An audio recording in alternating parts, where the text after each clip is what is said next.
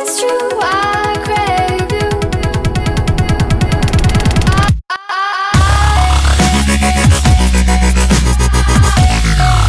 Dressed up nicely can only mean one thing. At the moment we're driving. We're going to go into Joe's Garage, my favourite restaurant in New Zealand. It's a coffee shop, dude. Oh, they do food, so that's a restaurant. They do great coffees, great food, great service. I'm not paid to promote them, but I'm just saying it because I love them. Yeah, and everyone coffee culture. That's blasphemy. Actually, coffee culture is so nice. I walked into the room dripping in gold. Dripping. Contact me anywhere. So I just arrived at Dad's house and in my room. How's that for a cool little poster? Whenever I feel down, I just have a read of all the comments, different comments that people have left for me. It's pretty special. So we're just about ready to head off to Gendi's fundraiser. Doing some quiz with the mates. Yeah, it's always good to do something good for somebody else, and doing it with a bunch of mates is even better. Kind of hoping that the brain damage isn't going to affect my quiz knowledge. Doubt it. Hasn't affected me too badly thus far.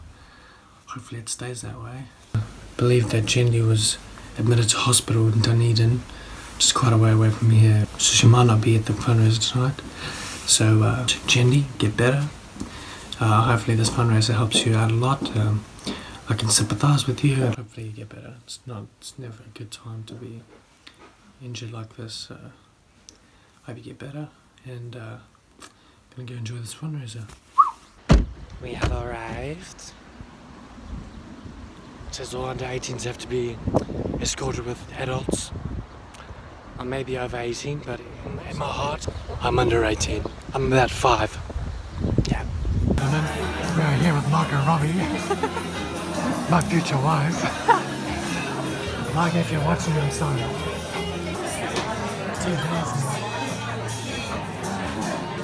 Just googling the answers, bruh.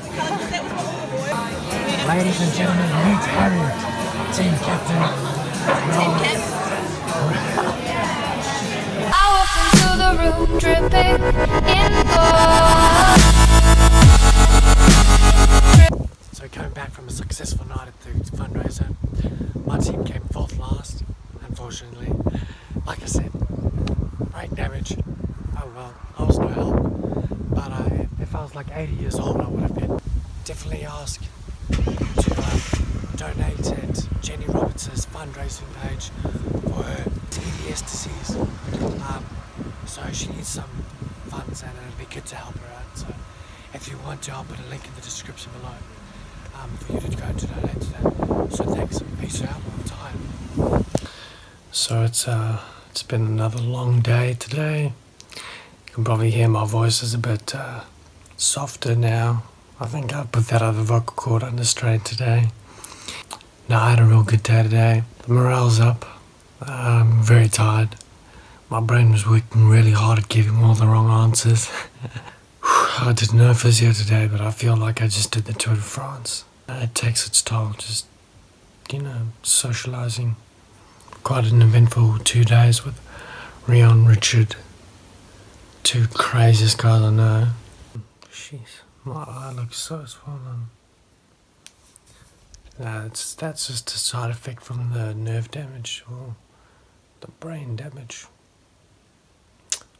One of the two. I've got... No, I don't even know. And you really don't realise how ugly you look until you get that front camera going.